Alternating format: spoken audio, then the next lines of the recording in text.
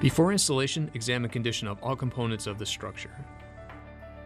Pay special attention to any cracks in the concrete components or excessive roughness of the surfaces to be joined.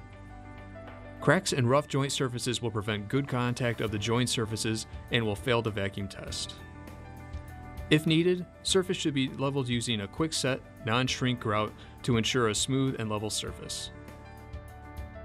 Examine the condition of the rubber INFRA-RISER adjustment riser.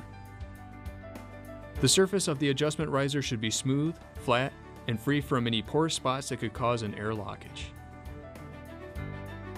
Clean the surfaces of the concrete components and cast iron frame to be joined from any dust, loose material, grease, oil, or rust.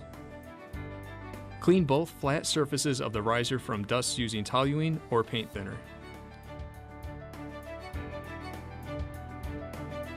Apply a continuous strip of polyurethane sealant 5/16 of an inch to 3/8 of an inch on the surface of the riser 1/2 inch larger than the inside diameter.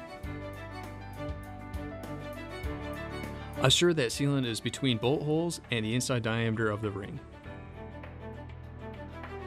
Apply a second continuous strip of sealant 1 inch smaller than the outside diameter of the riser.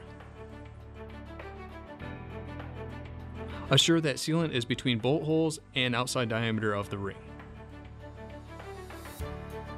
Place the INFRA-RISER adjustment riser, sealant side down, in position over the concrete surface. Line up any bolt holes if applicable.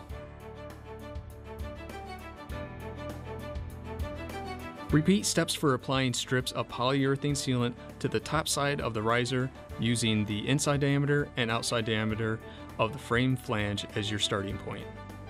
It is important that the beads stay inside of the frame flange.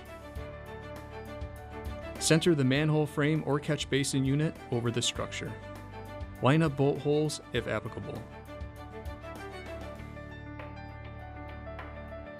Examine that all components, concrete units, INFRA-RISER adjustment riser, iron frame are in firm contact.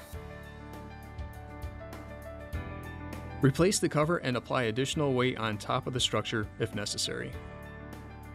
Allow 48-hour curing period before performing a vacuum test. Vacuum test per required specifications.